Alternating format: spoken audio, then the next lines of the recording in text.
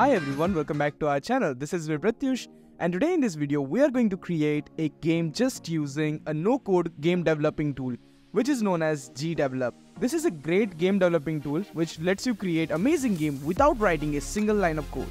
So we are going to create a very basic platformer game in this first tutorial. So by the end of this tutorial you will be able to create a platformer game just like this one. We can run the player using our keyboard input, and this will be an endless runner game. So before diving into the game software, you need to download it. So what you have to do is simply download the game engine, which is GDevelop, from its website. So with that being said, let's start developing our own game. So here we are inside the app. Now first of all, we will be looking at the interface. So in this side of the interface, you will see all the things that you need to get started, like the projects and templates, and you can even though choose from different kind of assets from over here. So you can basically modify any of these, but we will be creating our own game from scratch. So we will be clicking over here on this create a project option. Now you can name it anything like endless runner, or if you don't have any name, then you can click on this randomize option in order to randomize it. Now I'm going to be clicking on over here to desktop full HD mode and optimize it for the pixel art, as we will be creating a pixel art game. Now click on this create project option. Now after here you can see the interface. It is very simple and very easy to use. So I'm going to be sharing with you how can you create the game. So first of all, over here you have the very simple objects option. You can add your object. The object includes various things like the sprites. Sprite are the characters which you have to add, like the players and all. And there is also title sprite option which will help you in order to create your own ground and all. We have the panel sprite, 3D box and 3D model. So let's start with the sprite. So I'm going to be adding a sprite and let's name it like player. And let's start by importing the images. Let's add the image from the asset store. Now this is the image for our idle position. So you can rename it. Like renaming each of the animation would be really great for you in order to organize your animations. Now we will be adding another animation. Let's name it run. And let's add another sprite. Now after adding it, let's add this to loop, and then you can change the timing even though. You can decrease it or increase it, and then click on this preview option. But let me mention over here that you can edit the image using the Pascal, which is an inbuilt pixel editor. And let's see the preview. So as you can see, we have a character running on. Alright, that's great. Let's decrease the time. So this looks perfect. Now it's okay. And now we need to add behaviors. Now behavior tab is very important for the player because it adds physics to your player. So I'm going to be adding a behavior. For example, this player is a platformer character and it should jump, run on the platform. So we need to add this platform character. Now by default it has certain settings. You can easily remove these settings. For example, if you want to change this jump speed or gravity, then you can change it over here. And you can change the name or object even though. Alright, now this will add certain behaviors to our very basic sprite, which is adding forward movement, backward movement and jumping motion. So I'm going to be hitting the apply again, and let's drag our player into the canvas and now increase the size a bit. Alright, looks great. Now you can also toggle on the grid option. So you can click on this show grid. Now this will basically show the grid. Now you can set up the grid according to your need, according to your pixels. Now I'm going to be adding another ground over here. Now we need a ground so that our player can run over it. So in this time, we will be adding an object of tiled sprite. And as you can see, we have added a ground over here. Let's drag it in. And let me show you the difference between the normal sprite and the tiled sprite. So this normal sprite can be zoomed in and zoomed out like this. If this is rescaled, then it will multiply like this.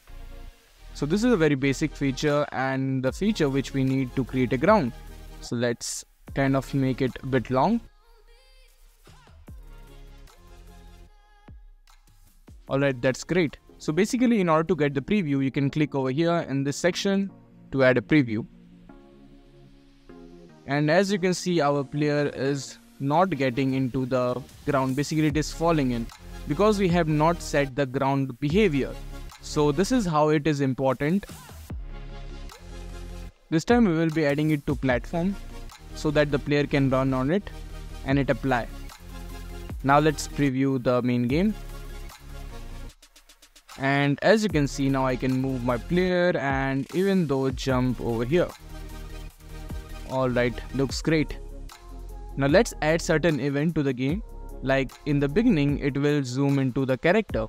So we can do it by this event tab. So you can zoom in and zoom out. Now over here, I'm going to be deleting this one. And let's add an action. So at the beginning of the scene, you can add an action. And you can choose objects which are player and the ground. And even though you can choose another options. For example, over here, you can go for camera.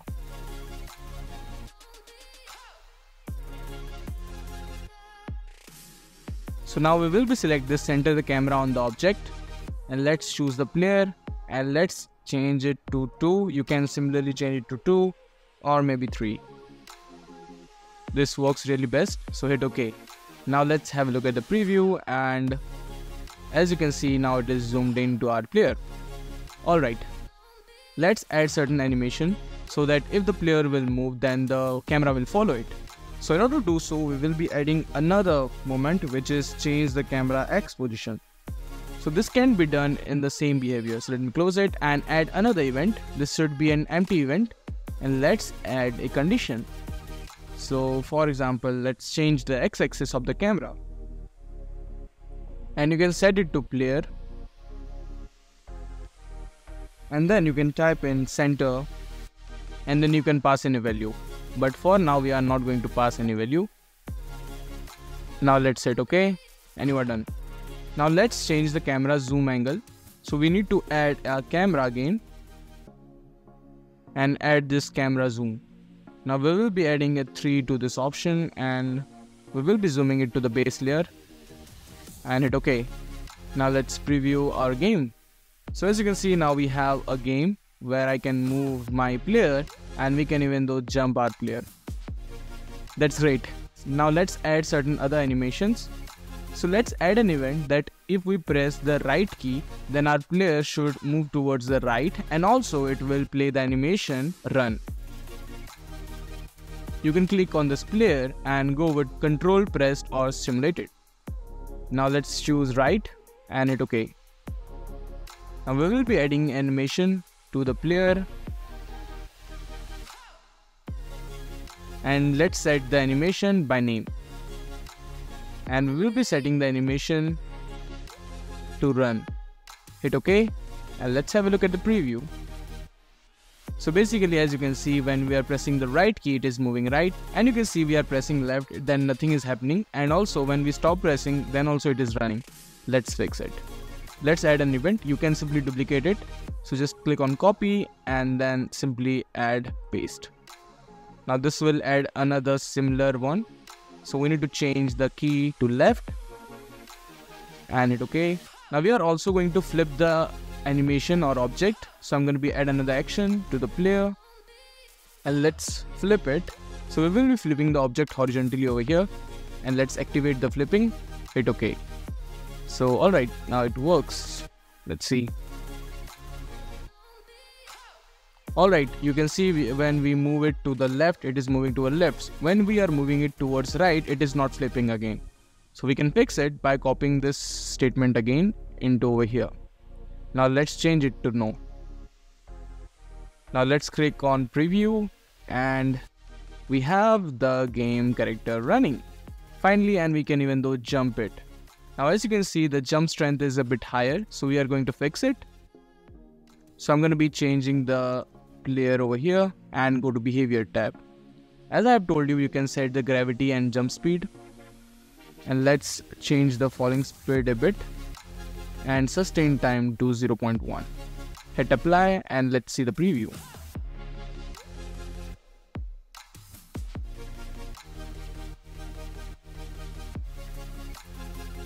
We can fix it a bit more.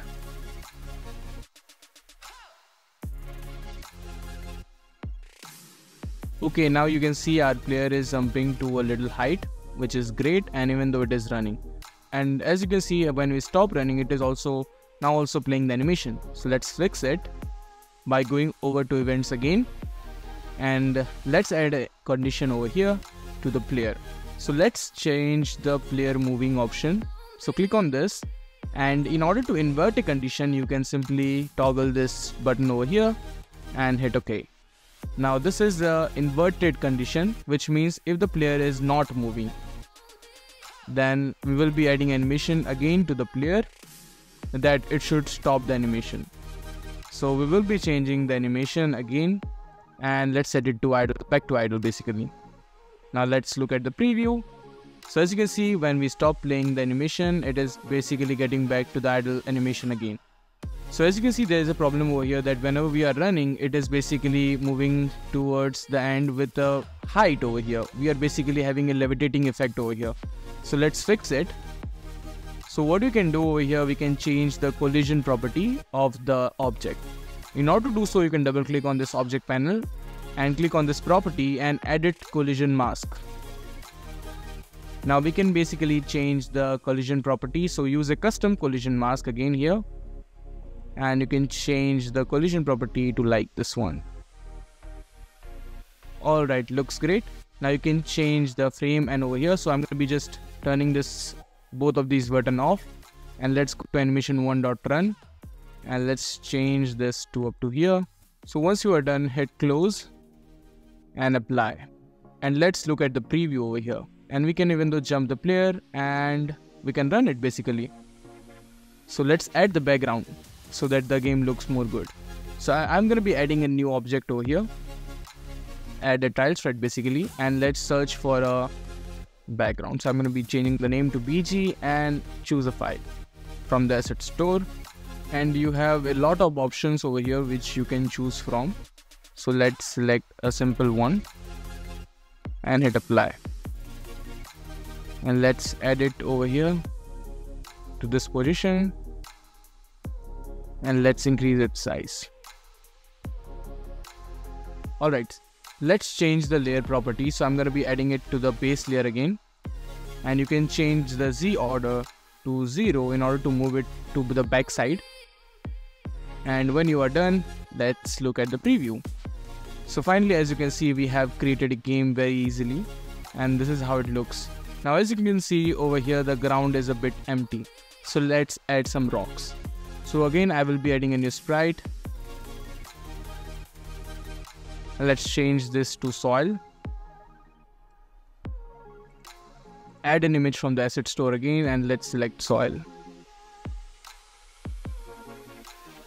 Let's again resize that soil so that it could fit the entire window. As you can see, now we have a player which is running like this, and even though we can jump the player. And we are done with the first part of our tutorial. So this was it. This is how you can create your very own, very basic game just using GDevelop. Now we will be adding more levels to this game and adding some coin feature to this game in the future video. So comment me what you want in this game to be added. We will make sure to create a tutorial on that basis. So this was it. I hope this video was really helpful for you, and if it was, then consider subscribing. Hit that like button below. I will meet you in the video. Until then, keep creating. Goodbye.